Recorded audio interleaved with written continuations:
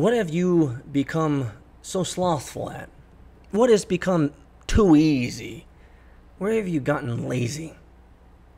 And this laziness may just be forfeiting the future that you really want.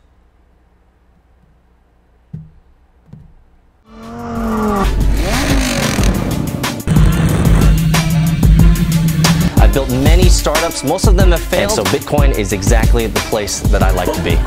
We're gonna end it right there.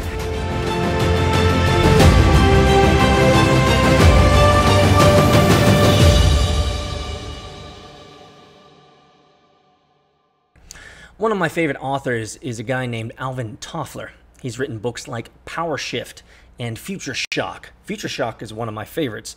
And the reason is because he takes a look into the future of what's going to happen. And there's a great quote that he has in there, and it goes simply like this. He says, "The illiterate of the future are not those who cannot read or write, but the illiterate of the future are those who cannot learn, unlearn, and relearn." Learn, unlearn, and relearn. I've been thinking about this, and the reason is because I love learning. How many times have you guys heard me talk about why learning and self-education is so important for a successful life, regardless of it's monetary or personally or anything? Self-education. Get educated. Now, self-education comes with the intent or assumption that there is some sort of intent or initiativeness to learn. This doesn't mean that you're just passively experiencing life. No, this is an intentional, hey, I'm going to be a self-learner, self-educate myself so I can improve. And I love this. I'm currently in my previous project, learned a ton about podcasting and all the stuff that I want to get into for the future. But I'm also currently undergoing new learning in a completely new, brand new area of industry. Now, I'm not going to talk anything about the specifics of that, but what's important is I'm now learning again. Now, during this learning period, sometimes it can be frustrating because you feel like you're better because you were adapted to, you are more adept in the old world of your old project or your old work that you were doing, and you assume that you're able to take on these new tasks, these new ideas with the same ease. One of the problems with this assumption is it quickly fades to not be an assumption, but a reality check. That just because you were really good in a previous project or just because you were really skilled in a previous lifestyle or work doesn't mean that you can translate that over easily to this new work. And so I've been struggling. I've been struggling a little bit with this new endeavor that I'm learning about. And it reminded me of Alvin Toffler's quote, right? The illiterate of the future are not those who cannot read or write, but those who cannot learn, unlearn, and relearn. And what that reminded me of is this idea of not just relearning or reminding yourself or learning, but unlearning things. I think that is a question that might be valuable to ask yourself now and again is, what must I unlearn? Now, as you can probably imagine, me thinking about Alvin Toffler's quote, right? Learning, relearning, unlearning. I spent a lot of time on this idea around unlearning. And of course, as I thought more about this idea of unlearning, it immediately drew me to Fisher's fundamental theorem of natural selection. Of course, many of you guys are like, what is that? Well, this is, you can blame one of the 3 master's degrees that I got back in the past, but Fisher's fundamental theorem of natural selection is this idea of genetic variance. Ugh, what does that mean? Well, in terms of definition, Fisher's fundamental theorem of natural selection is essentially the rate of fitness of any organism at any time is equal to its genetic variance in fitness at the same time. Well, let me repeat that, and then I'll define it real quick. Fisher's fundamental theorem of natural selection, the idea of genetic variance, is the idea of the rate of fitness of any organism at any time is equal to its genetic variance of fitness in that time. A more simpler way of saying this is the more adapted you are to the present, the less adaptable you are to the unknown future conditions. Let me repeat that. The more adapted you are in the present, the less adaptable you are for the future. Let me simplify that even simpler. If you can sleepwalk through your life now, it's going to be hard when the hammer drops, or an unknown expense drops, or an untimely death drops, or an untimely fill in the blank drops. That's the idea, is the better adapted you are, the less adaptable you tend to be. I'm sure many of you guys know individuals that are basically sloths that just go to work and come home and sit on their couch, watch ESPN or Communist News Network, pick your choice, doesn't matter. But these guys could literally sleepwalk through their life, also known as government worker. Sorry for all you government workers out there, but you know I'm not lying.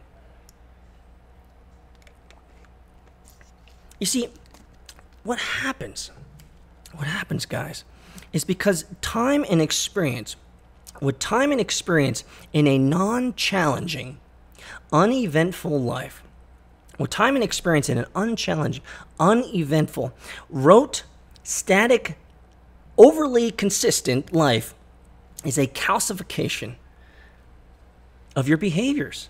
It's a solidification of your lifestyle. The patterns of your behavior have been firmed. They are solid. It is easy now.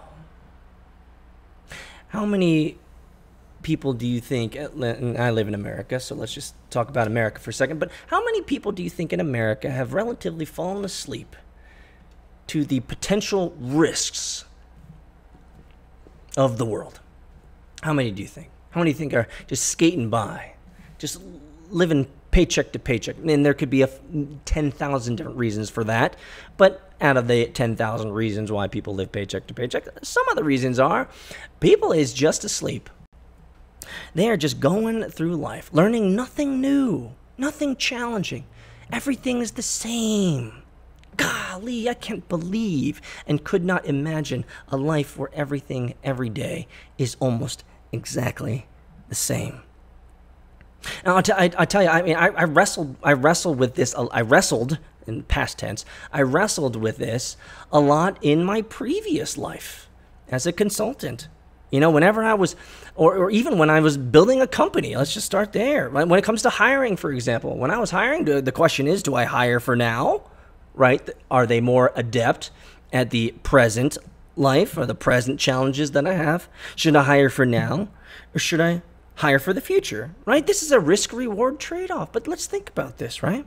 In a hiring example, if I hire for now, they're probably going to be older, they're probably going to be more expensive, and certainly they have more experience because they can address the problems and fix the problems today. Now, if I hire for the future, these individuals in mass generally are younger, cheaper, less experienced, but are more adaptable towards the future. Because they haven't been so calcified. They haven't been so solidified in behaviors and old world thinking, right? You're with me right now, yeah? This is also something that I struggled with as a consultant trainer, right? Do I train for now, right? Do I help them and train them for the problems of today? Or do I train them for the future? Do I train them in preparation for the future? And I bet a lot of you guys can assume as to where I fell on both the hiring and both the training, right? I trained for adaptability. I trained for future preparation. I have a bias towards investing in the future, and maybe even at the sacrifice of just a little bit performance for today. Because the future's coming, and I'm a positive thinker, so I always believe the future's coming. I don't have any ideas that I'm going to be dying tomorrow or anything like that. That's for negative Nancy's. I'm not that type of dude. I always believe the future's coming. And so I want to just take a little bit out, just a little bit out of today, and I'm okay with that, for some investment in the future. And so what I'm doing is I'm learning. I'm going and learning a completely new industry, a completely new idea. It is exciting. Now, what do I need to unlearn? I'll tell you immediately.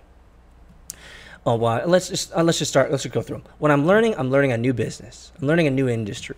What am I relearning? I'm relearning that it's hard to learn again, especially if it's complicated or complex and something you've never done before. And what am I unlearning? I'm unlearning that I cannot immediately pull from my previous heuristics, my previous experience, the historicity of my experience. I can't pull from that and use it as a crutch. This is brand new, guys. Absolutely brand new. And I'm excited about that. And so we talked about a lot of things here, guys. We're going to make this one a relatively short one today. But we talked about a lot of things, right? The illiterate of the 21st century, the literate of the future, are not those who cannot read or write, but those who cannot learn, unlearn, and relearn. That moved us to the whole idea of Fisher's fundamental theorem of natural selection, which is the more adapted you are to today, the less adaptable you're going to be in the future, because things have gotten easy. You've gotten soft, right? Come on, let's be intellectually honest, guys. Over time, you get soft. Anybody could tell you that, especially if you're not learning or doing anything different. And so here's the question for you guys today. As I'm jazzed up about learning new stuff, even though it's frustrating sometimes, I feel like I totally should be able to get this stuff faster. But I have to relearn that. And so the question for you guys today is, what have you adapted to? What have you adapted to today that makes you potentially unfit for your future? Let me say that again. What have you adapted to today that makes you potentially unfit for your future goals? Ooh. Ooh. Ooh. Let that sink in. What have you become so slothful at? What has become too easy? Where have you gotten lazy? And this laziness may just be forfeiting the future that you really want. You know, at times like these, you know what's welling up in my gut? This whole idea of like, dude, come on, guys, I'm learning something new. Y'all should be... I'm not going to do that. I'm not going to go the ego route. Like, I'm really excited about learning this stuff. Did I have a frustrating 4 hours today? Absolutely, I did. Because I just feel like I should have gotten it faster than I did. But 4 hours of kind of head banging against the computer, I'm going to get it. I'm going to get it.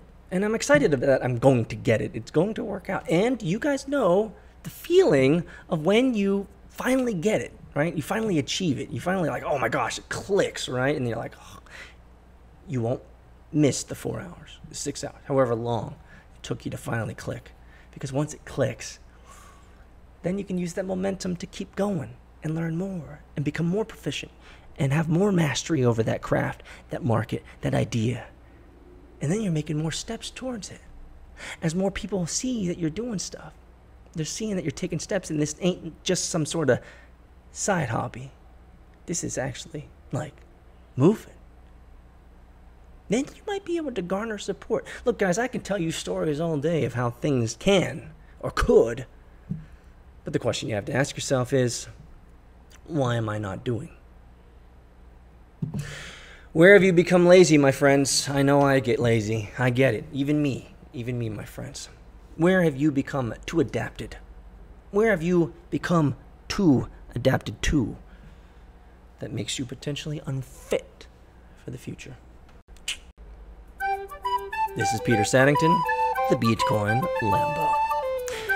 If you like this episode, guys, make sure that you subscribe, that you smash the like button, and if you're feeling witty, please feel free to send this to one person today.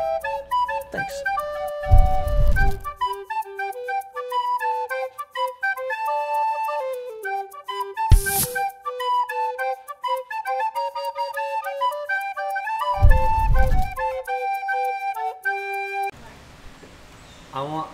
I want you to start up the car and give it some vroom pops. Just do it.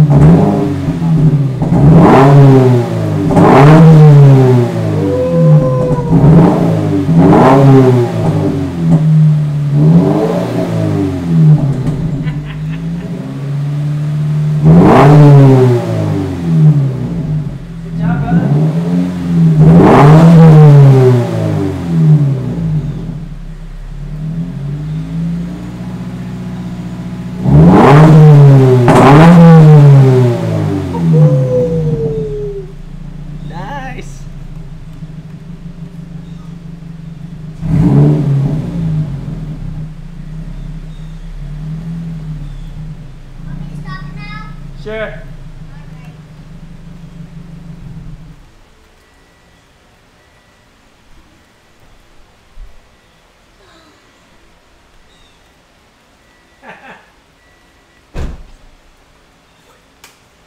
From Pops. You want to hear it? Yeah. Check it out.